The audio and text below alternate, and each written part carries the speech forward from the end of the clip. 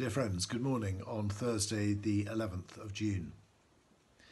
Yesterday we looked at some examples of pride which the Proverbs warn us against. Today we're thinking about the cure for pride. Proverbs 15:23 says this: "The fear of the Lord teaches a person wisdom, and humility comes before honour." The fear of the Lord is where we began our series in Proverbs, by being reminded that it is the beginning of wisdom. But to fear the Lord is not just the beginning of wisdom, it's the pathway of wisdom. To fear the Lord means to be humble.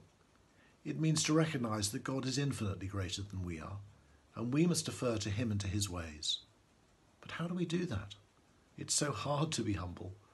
I know of only one way. When God came into his world, he didn't come to a cradle in a royal palace, but to a dirty manger in a stable. He was born into a poor family, and he lived his life as a stranger and an outcast. He never owned any property. When he entered his capital city, he entered gentle and humble, riding on a colt, the foal of a donkey.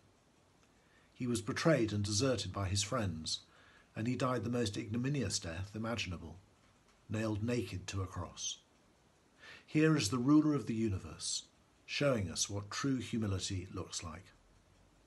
But not only that, here is the ruler of the universe, showing us just how much we're worth. He did all of this for you and for me.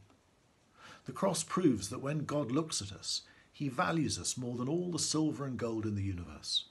He must do. He gave it all up so that he could have us as his sons and daughters.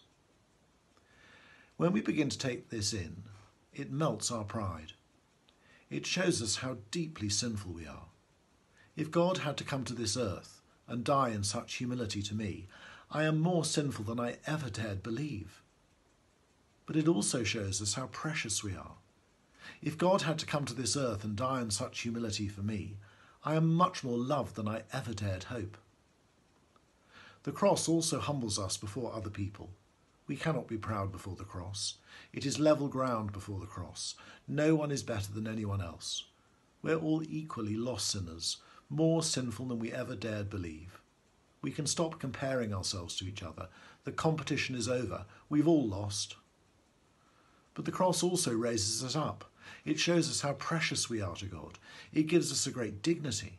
We have the highest status in the universe, sons and daughters of God, more loved than we ever dared hope. So we can stop comparing ourselves to each other. The competition is over. We've all won. So to learn humility and to fight pride, we have to go to the cross constantly every day. Unless we do, we will slip back into pride and competition. God bless you today.